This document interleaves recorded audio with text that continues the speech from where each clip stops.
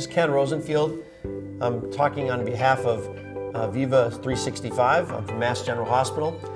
Giving you a little bit of a tip for Antegrade access. That is one that I tell my fellows.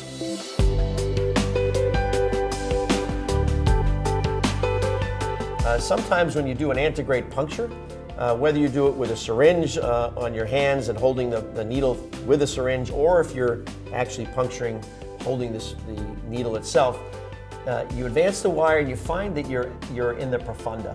And the way you can know that is by turning your angulation ipsilateral, and you see that the wire goes off to the side as opposed to down the SFA.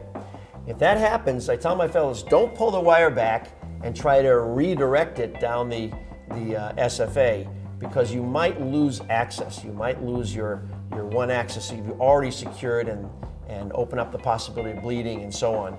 So instead, advance a sheath down the profunda, leaving the wire in place, and that wire stays in there while you withdraw your sheath, pulsing some contrast in there. Advance another wire in, and that wire should have an angle on it and is redirected into the SFA.